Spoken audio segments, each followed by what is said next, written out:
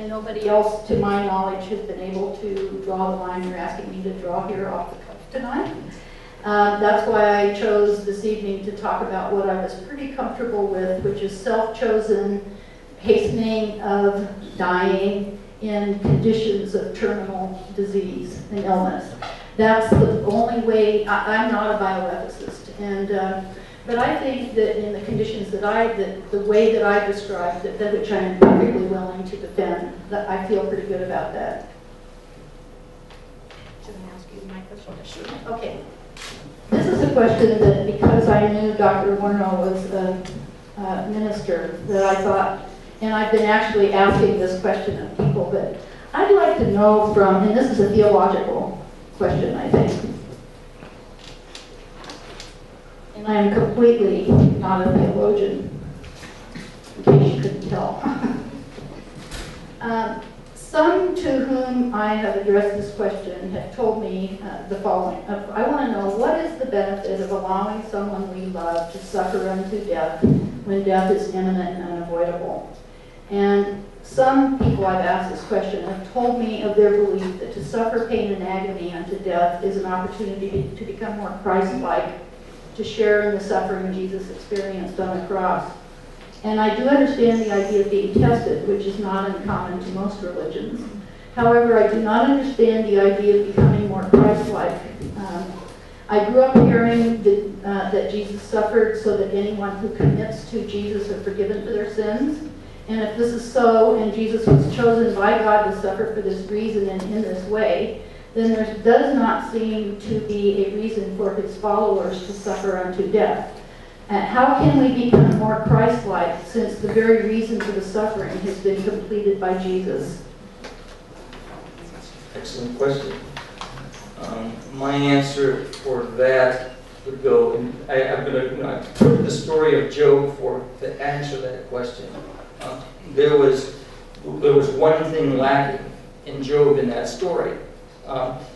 In my understanding of Christianity, there's nothing in it that glorifies or exalts suffering.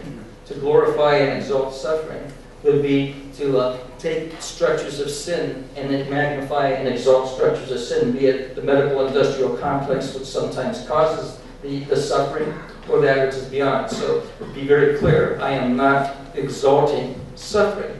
What I'm saying is that in a life of, for instance, Job, he didn't understand what his suffering for, but his suffering brought him to a change of mind where, and it would even be for what even Christ would have died for. Christ died for sin. There's also supposedly in the Christian belief, and I hold to it, that there's a change in the physis, the change in the nature of a human being, and that change undergoes testing so that the human being then can express to others love and kindness and being there for the other. In the situation of Mary Bardwick, that was my mother.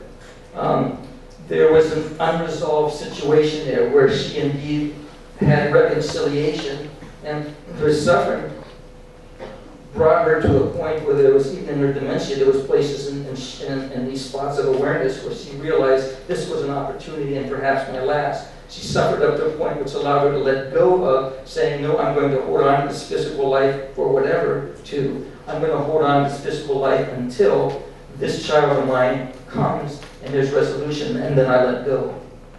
So we would call it in the Christian contours severe mercy of sanctification, the setting aside of our lives in order to be purified. Seems ridiculous for some of you, but I would suggest that there's something that goes on within that allows us to bear the suffering as an example to those who are outside.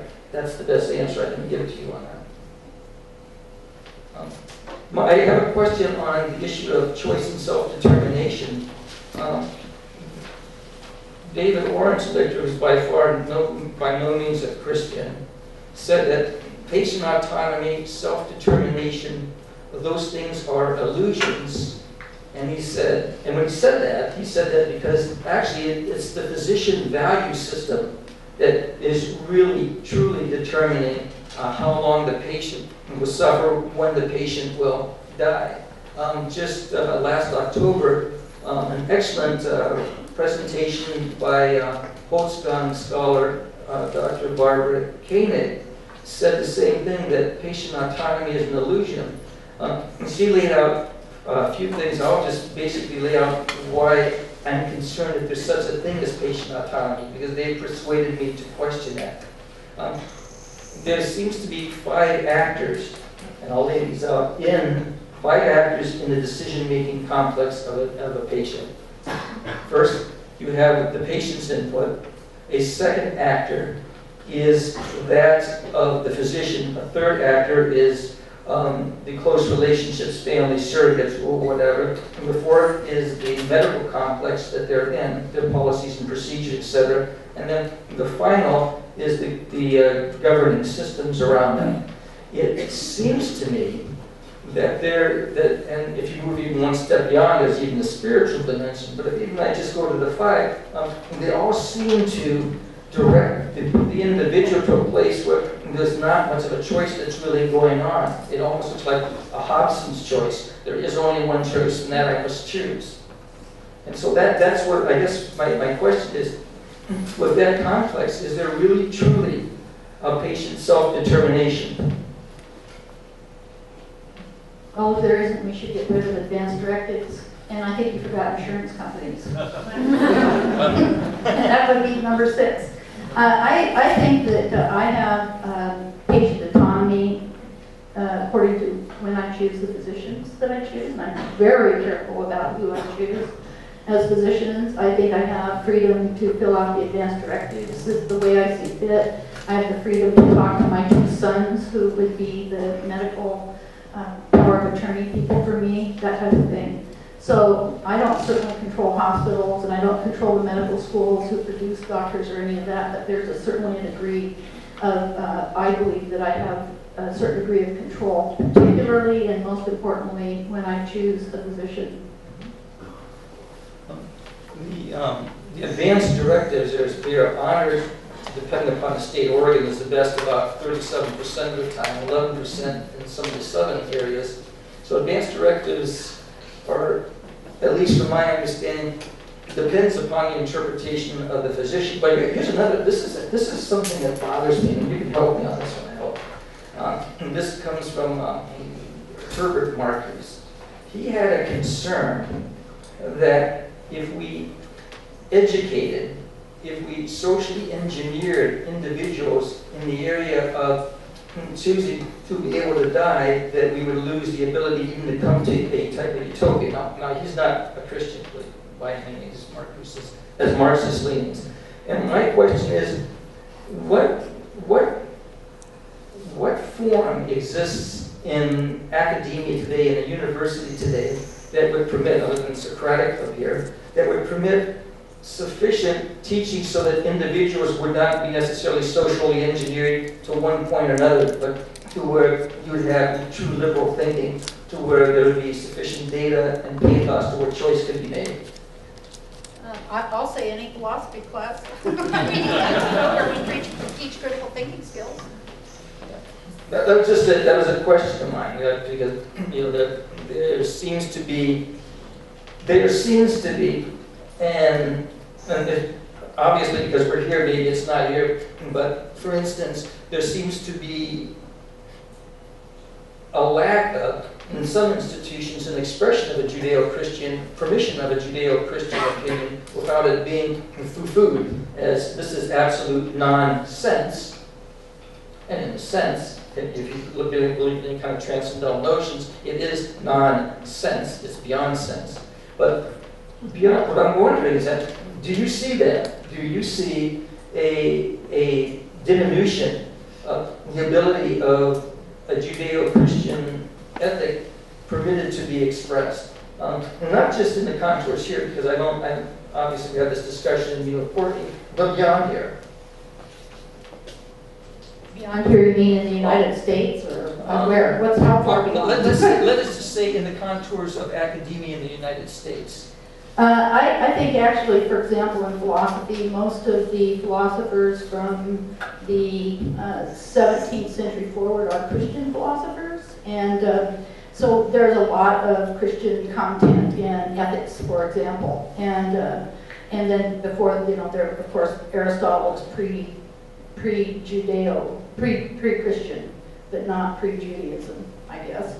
But at any rate, yes, and one of the things I'm personally most proud of is students from the whole breadth of religious persuasions in ethics class end up feeling in my classes affirmed, and I'm really very proud of that.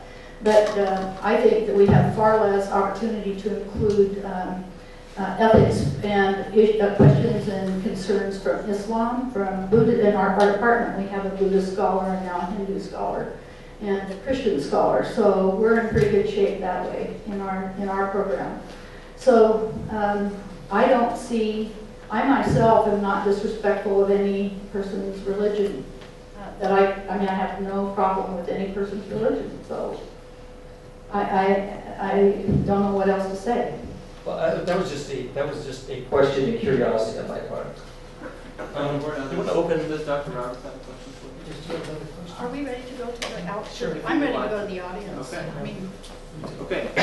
Well, we'll now open up the discussion to the audience. We ask that you write down your questions ahead of time. Please ask no more than one question, and clearly and swiftly. Offer no statements.